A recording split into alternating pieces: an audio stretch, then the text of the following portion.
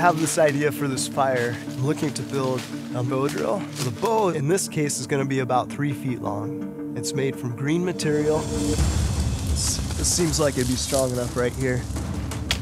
Now that I've got my bow, I just need to find the rest of the materials for the kit.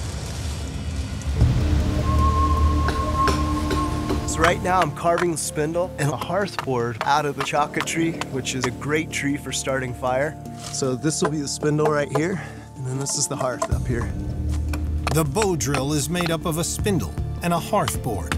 Friction between the two pieces is generated by a bow that drives the spindle and creates an ember in the hearth. I'm gonna go ahead and use the strap from my sandal for the bow. The lace makes a great string for the bow drill because it's leather and it grabs the spindle, you know, unlike a nylon cord would. So I had this idea to build a modified bow drill.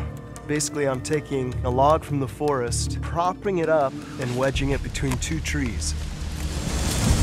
Traditionally with the bow drill, what I'd be doing is holding the spindle down, and I'd be putting a lot of pressure with this left hand, and I'd be bowing with this hand. What we have here is a system that uses gravity to hold down the spindle, so hopefully I'll be able just to sit back, use 2 hands, and get this fire going.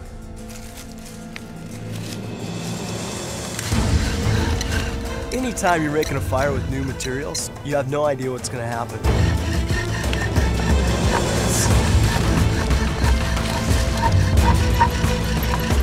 I'm expecting this thing to heat up a lot faster, but it's not lighting.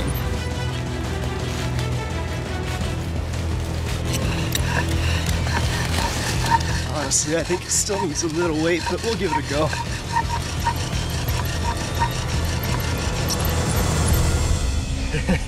Looks like I do have a coal there.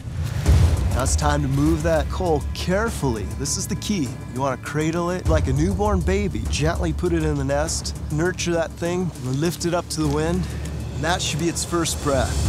See, the wind's kind of swirling around, but it's going against my back now. That's where I want it. Just gently blow on it, and then it'll come into flame.